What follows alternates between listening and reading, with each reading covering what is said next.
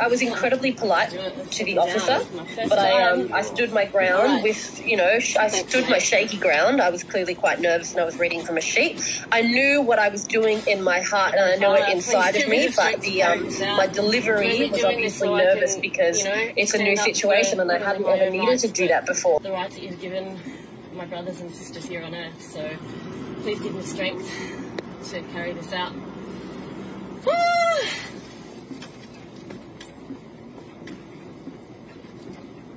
G'day, mate. Good. Thanks.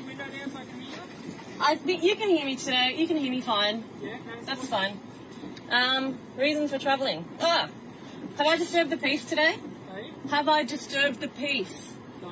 No. I'm just asking what your reason for travelling is. Well, I don't need to tell you that. I don't know you. Despite knowing something intuitively and deeply, truly knowing it, like actually executing it in front of a police officer, which can be even an intimidating concept, despite the fact that that particular police officer wasn't very intimidating himself. Yeah, I was just very nervous, but I knew that what I was doing wasn't wrong, and I don't believe that the pandemic is what it's being made out to be.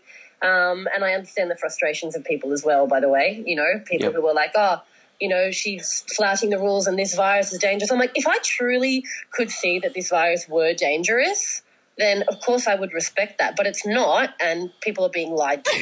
I feel so good! Yes! Thank